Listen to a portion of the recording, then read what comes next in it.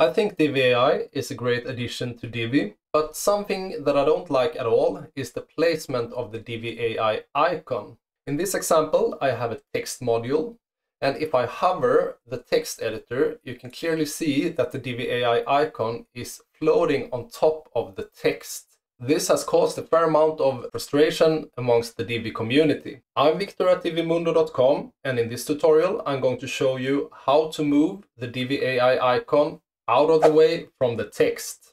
And if you work at Elegant Themes, feel free to steal this from me, because I think this is a much better user interface.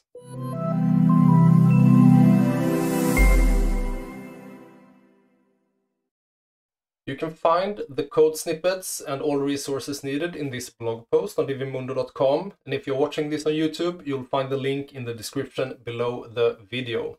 So we're going to do two things here. First, we are going to move the Divi AI icon from the Divi Visual Builder, also called the Divi Frontend Builder. And then we're going to do another fix to achieve the same effect in the Divi Backend Builder and the Divi Theme Builder. So to move the Divi AI icon in the Divi Visual Builder, I'll start by copying this little CSS snippet.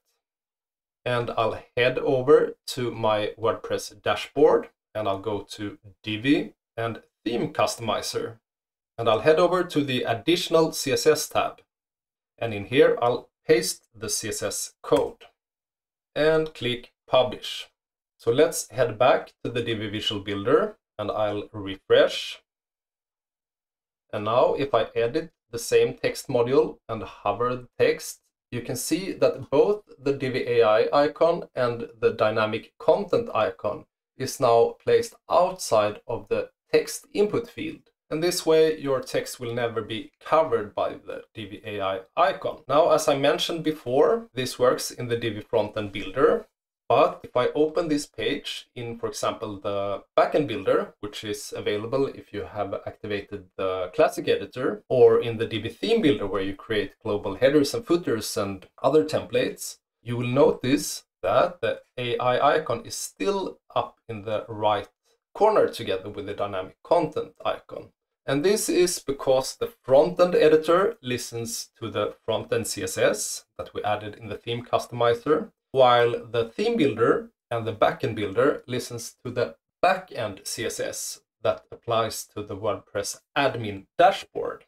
So to apply the same fix to the Divi theme builder and the Divi backend builder, I will head back to the WordPress dashboard, and I'll go to plugins and add new plugin.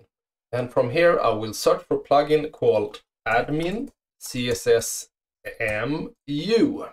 Admin CSS MU lets you add custom CSS to style the WordPress admin areas, and that will also apply to the Divi Backend Builder and the Divi Theme Builder. So I'll click Install Now, and I'll activate the plugin.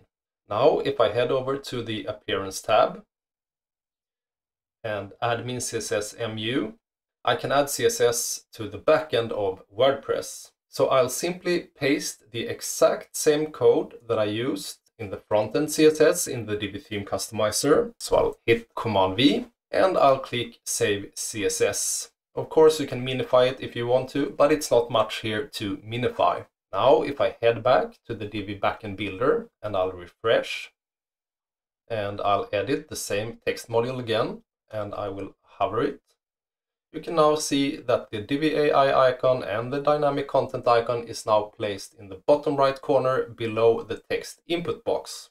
And just to make sure that this works in all areas, let's head over to Divi and the Theme Builder. And we can edit the global footer, for example.